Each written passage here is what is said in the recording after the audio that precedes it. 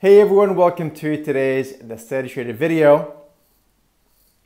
Quick sip of water before we get serious now. If you remember last week, I mentioned that we're going to do a 3-part video series this week on options. And what I'm going to do starting today is we're going to talk about the 3 ways in which I consider legitimate options practices. So number 1 is leverage, which is also the most important, most dangerous part, and really why people tend to lose money trading options. The second part is going to be about using options for income. That's my favorite part. And thirdly, options can also be used for hedging. All right. So in today's video, we're going to start this series and kick off and talk about leverage. Now, the main reasons why people lose money in the options market if they use options for leverage is because they're taking on too much risk. Okay, that's the number one. That's as simple as that. I'm going to show you guys how you can actually reduce your risk as you use options very quickly with a very simple way of doing it. There's the 2-step process. So let's just have a look at this and let me show you how it works. All right. So assume you have a stock. In this case, we're looking at a stock. Ticker symbol here is PYPL. Doesn't really matter what the stock is, but just to give you a simple example, you can see this stock has some very simple technical patterns here. And if you want to talk about this technically, you could probably make the case, without too much fanfare, that this stock is potentially going to start moving to the upside. Well, if you want to do this and buy the stock, you could now buy it at $85. So if you were to buy 100 shares, right, 100 times 85, the last time I checked, that comes out to be $8,500. Now, instead of spending $8,500, an alternative is to just buy an options contract. Because options, US options in this case, will represent 100 shares of stock. So what you go ahead and do, you could go ahead and buy what's called an at-the-money call. So we're looking at here is August options. And I'll talk about to you in a minute why it's important to buy August options in this case. And the August 85 strike call, you can see currently would cost is about $4.35. Let's make it a round number. Let's call it $4.30. And again, remember this is for 100 shares, so it's $430. So I could just buy, alternatively, I should say, I could buy one options contract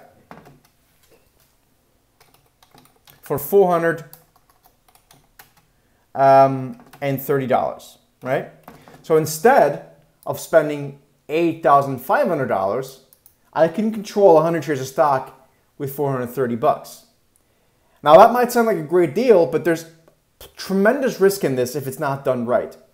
Number 1, the options will expire over time. So every time the stock doesn't go anywhere, or if it goes against you, you're going to start losing money on this trade. So that might not seem like a big deal, but that theta, which a lot of people talk about, is actually a bad thing.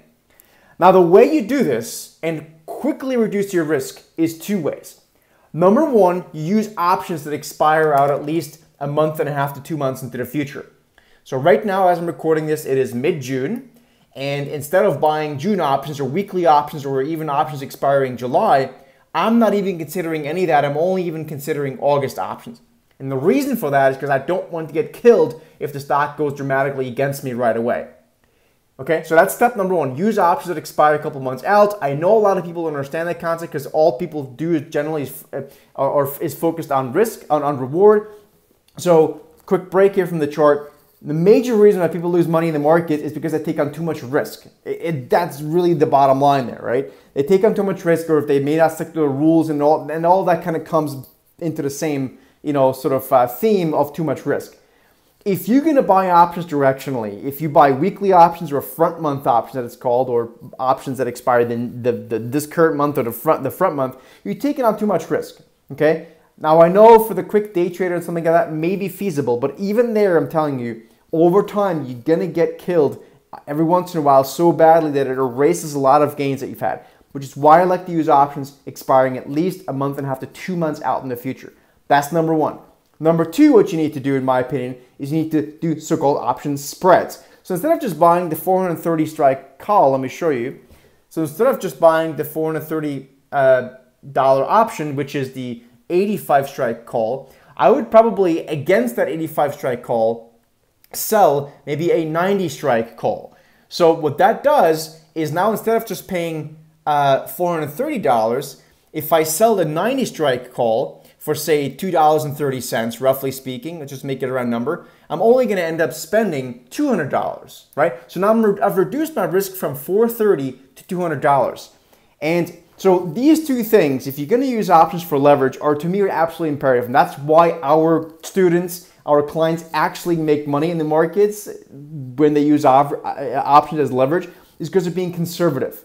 Ultimately, any aggressive trading style will blow you out of the water. These are statistic facts. I talk to the brokers, every week, and we know this. So if you want to stay in the market and actually make money, and you want to use options for leverage, you need to make sure you don't use front month options, don't use weekly options. Use options expiring 1.5 to 2 months out in the future. Number one, and do option spreads. I hope this was helpful, folks. I'll see you guys tomorrow in the next video. We're going to talk about the way of using options for hedging. Take care.